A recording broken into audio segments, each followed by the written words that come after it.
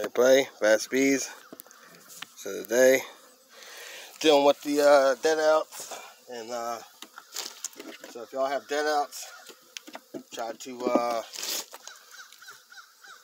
get your combs saved. Combs are valuable. It takes so long for the bees to build them, but if you have your combs protected, it can be right back on. They can put food in them, start brooding, everything. You can grow a hive really fast with if you got comb. So I'm trying to save my combs from the aftermath. This is a pollen frame, you can see, and so I'm gonna put all the pollen frames before they start rotting like this, where the wax moths get in them. I gotta put crystals and everything, staple screen on the hives, go through them, and try to keep stuff from molding, rotting, getting annihilated by wax moth, that kind of stuff. So get your pollen out for sure. Your honey frames, they're pretty clean, nothing will really bother them. And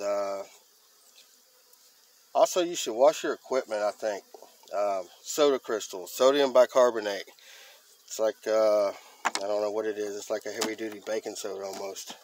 But you can buy bags of soda crystals and dip your equipment in that. It'll really clean them up, cut down disease, and really clean things up. So anyway, much love, Bass Bees. That's what I'm doing. Y'all have a good day.